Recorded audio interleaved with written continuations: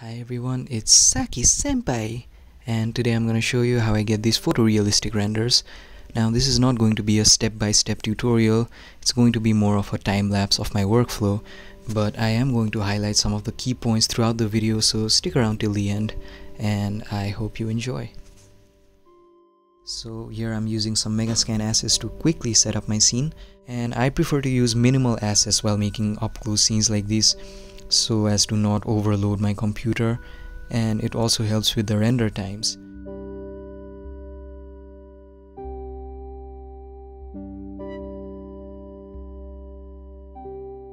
I also use an HDRI from HDRI Haven for an overcast lighting.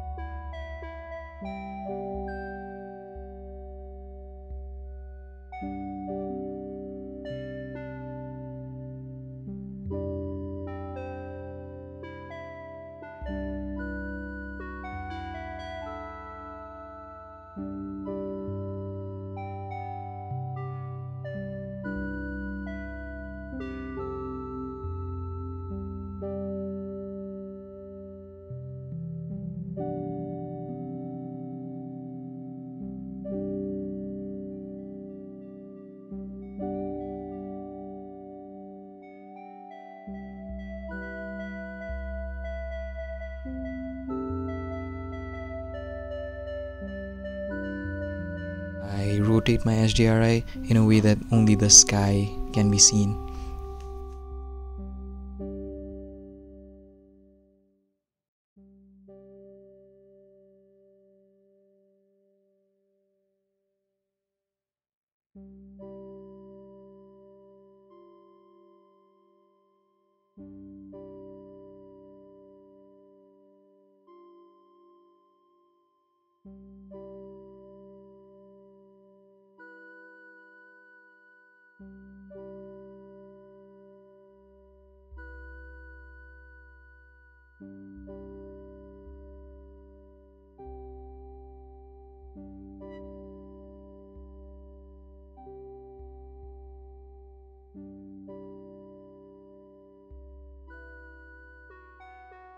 And here I'm putting in an additional spotlight to really get the sweet caustics out of that Dragon Ball.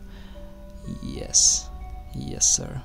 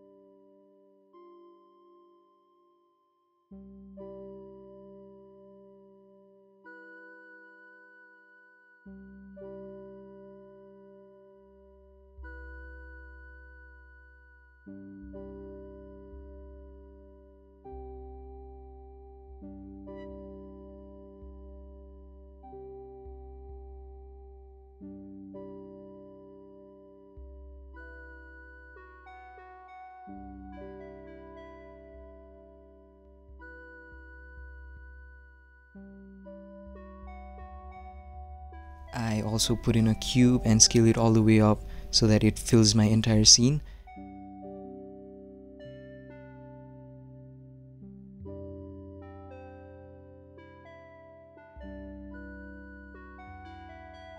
I'm now going to use the principled volume node to get the fog that I want.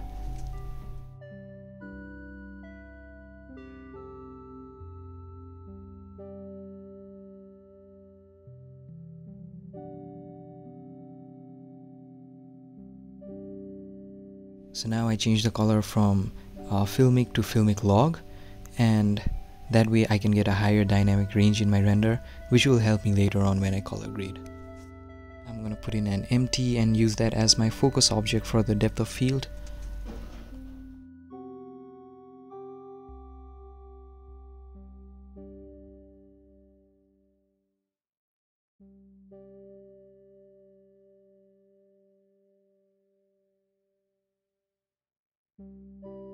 Here I realized that the empty is positioned way off from where I want it to be, so I fix it.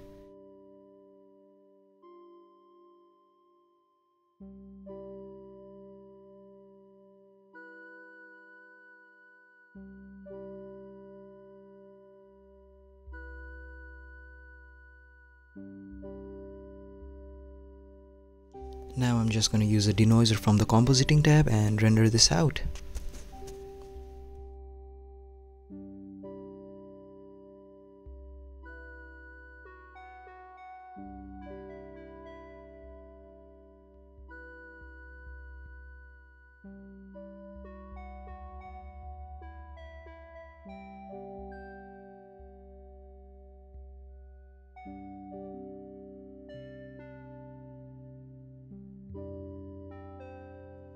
Then I'm going to open this up in Photoshop.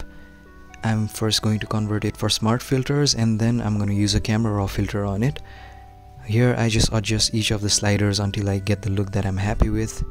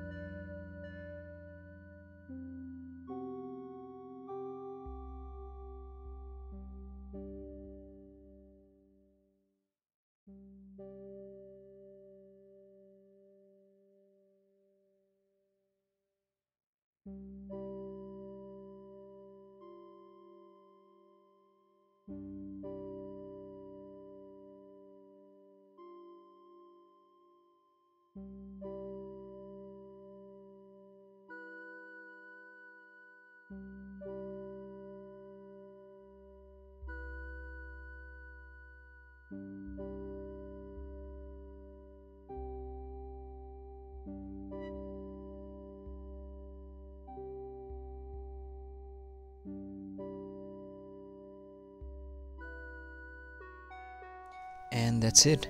That's how I get photorealistic renders in Blender. Thank you to everyone who has watched it till the end. And in my next video, I'm going to show you how to turn this into this.